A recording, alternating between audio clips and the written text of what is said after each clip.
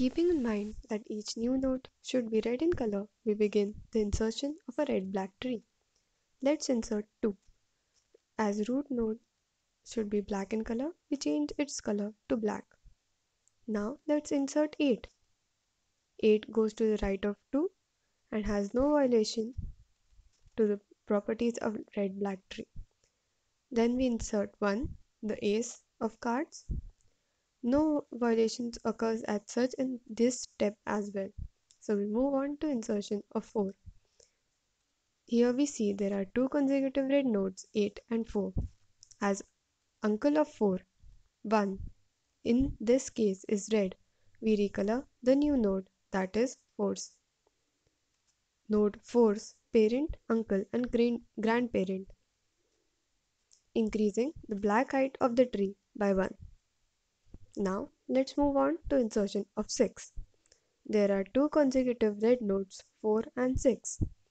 New node, that is 6's uncle, is a null node, making it black by default. So we perform LR rotation as 6 belongs to the left and then the right of its grandparent 8. And then a left case appears. Rotation is again performed. Then we recolor the nodes 6 and 8 to again gain a balanced red-black tree. Now moving on to insertion of 10. 2 consecutive red nodes 8 and 10 occur. As new node 10's uncle is red, we perform a recolor operation. By recoloring 6 and 8, we again get a tree which satisfies the property of a red-black tree. Now insertion of jack or 11.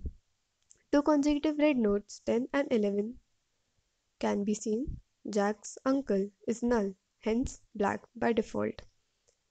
Then, as we can see, a right condition occurs. We recolor. We first rotate and then we recolor both 10 and 8 to obtain a balanced red-black tree. Now we move on to insertion of K. 13. 2 consecutive red nodes 11 and 13 occur together. 13 or king's uncle 8 is red. So we recolor 13's parent, grandparent and uncle. Again we can see 2 consecutive red nodes appear together. 10 now being considered as a newly added node. As 10's uncle 1 is black and right case occurs.